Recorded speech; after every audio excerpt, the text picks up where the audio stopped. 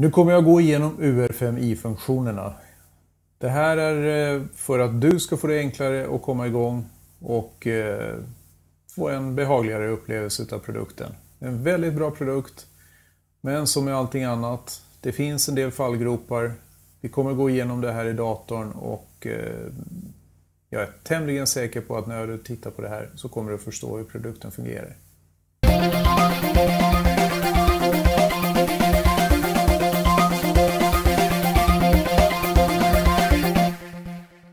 Hej och välkommen till Induvo.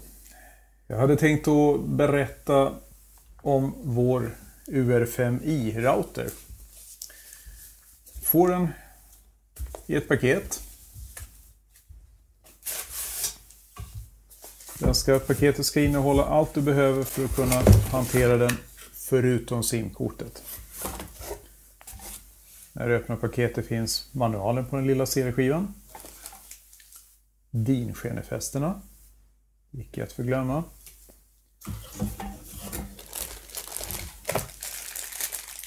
En nätverkskabel. Magnetfotsantennen. Nätaggregatet.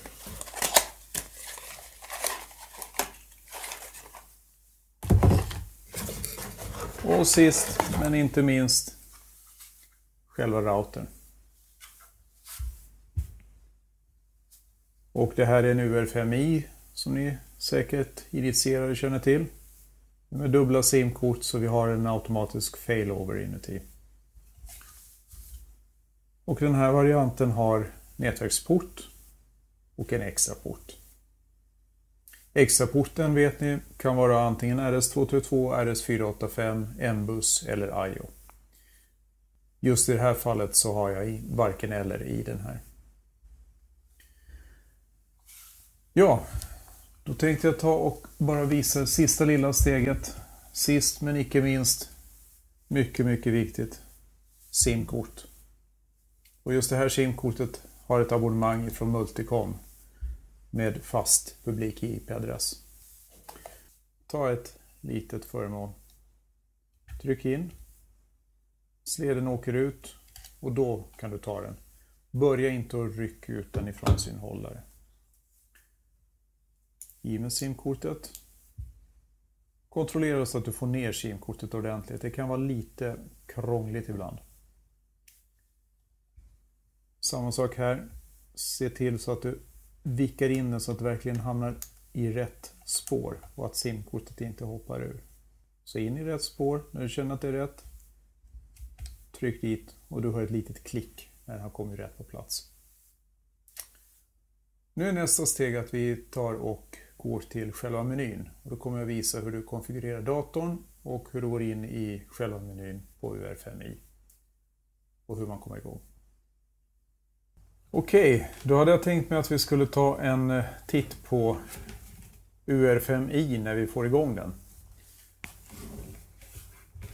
Jag har monterat i simkortet, såg ni förut. Kopplat i kablage. Glöm inte antennen. Tänk på att sätta strömförsörjningskontakten på rätt plats. Likaså med ethernetkabeln, att den verkligen hamnar i ethernetporten. Det är ibland lätt att man hamnar i fel port. Alright, tillbaka till framsidan och GSM och power. Kommer ni snart att se varför jag pratar om det. Koppla på ström. Kommer strax att se hur GSM-lampan kommer att börja blinka lite svagt. Och det betyder att den pratar med basstationen. Så. Den som var uppmärksam såg att GSM-lampan blinkade lite rött. Och efter en stund så tändes PPP. Och att PPP blir grön betyder att nu är enheten uppkopplad. Och det här är då ett tecken på att den är igång. Från datorsidan. När den ena leden lyser här Då kan du vara säker på att Ethernet-porten är igång. När du kopplar i kabeln i datorn, då kommer den andra Ethernet-porten att tändas och blinka lite grann. Och det är när du kommunicerar så kommer den blinka. Och då vet du att du har faktiskt kontakt mellan enhet och dator. Då ska jag visa vad man behöver göra i själva datorn för att få det här att fungera. Man går in under status. Välj egenskaper.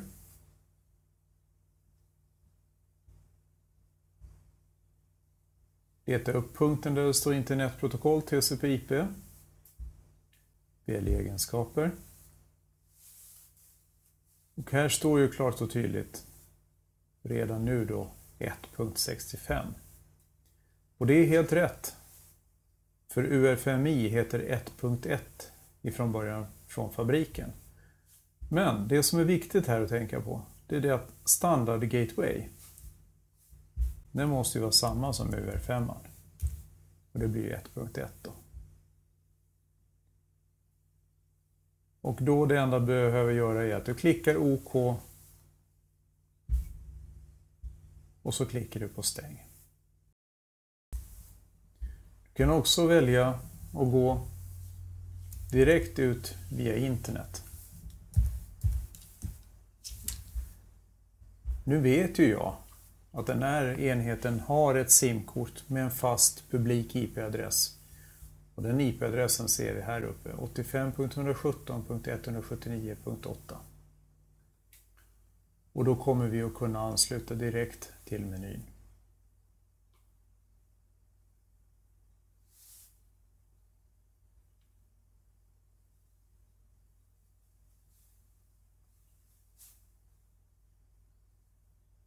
Så. Och lösenordet, det är inget konstigt. Det är rot. Och så kommer det vara rot här också, fast det syns ju förstås inte. Notera det små bokstäver hela vägen. Klicka på OK.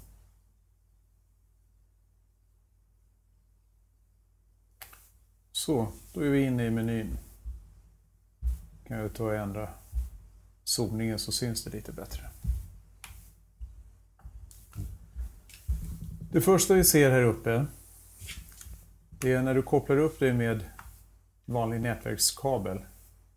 Då står det ETH0. ETH0 betyder att Ethernet-porten faktiskt är igång.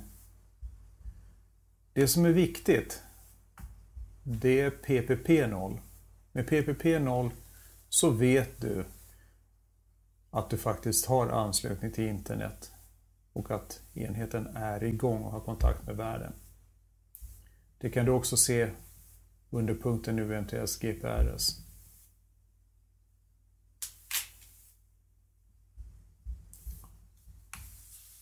Här ser du till exempel signalstyrka eller vilket nät som just nu är igång.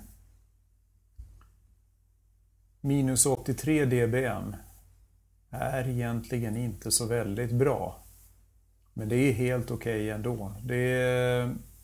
Jag skulle säga så här att ner till en minus 95 ska modemet fortfarande fungera ordentligt.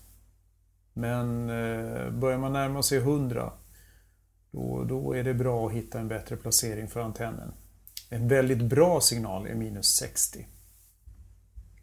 Du kan också se på systemloggen vad som har hänt när själva uppkopplingen gjordes. Det är inget konstigt här. Du kan däremot se vilka DNS-server som används.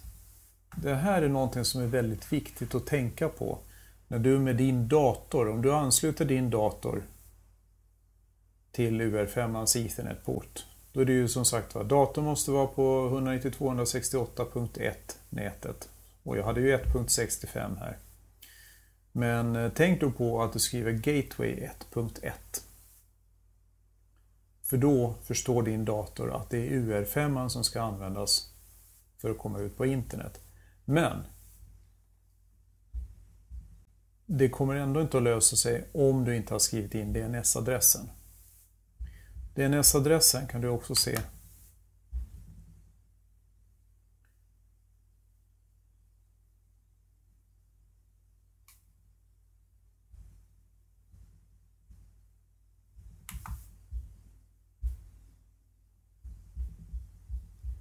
Under själva inställningen. Den som står här, det här är en typisk Telia-adress, en Telia DNS. Men i alla Windows-datorer så har du möjlighet att ange flera DNSer. Speciellt om du vet då att du hoppar mellan olika enheter. Du kanske ibland har Telenor, ibland har du Multicom, ibland Telia, du kanske har Tele2 eller liknande. Det finns möjligheten här under inställningen att skriva in i förhand olika DNS-servers adresser. Då behöver du inte gå in och ange dem fler gånger, utan när det väl är gjort så är det klart. Jag tar och gör det en gång till. På platsen där man har skrivit in IP-adressen och gatewayen. Gå in under punkten avancerat. Gå upp under DNS. Och här ser ni alla som jag har skrivit in. För diverse olika operatörer.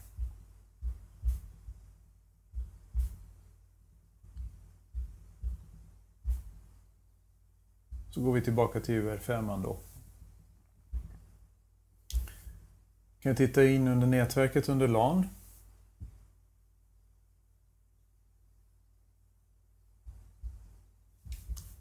Och det vi bryr oss om, det är att UR5 automatiskt delar ut adresser. Och i det här läget så från fabrik så börjar på nummer 2 och går ända upp till 254.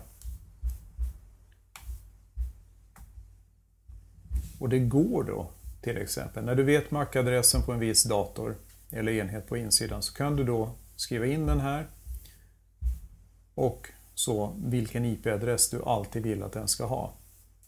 Det här kommer du ha nytta av under NAT-NAT.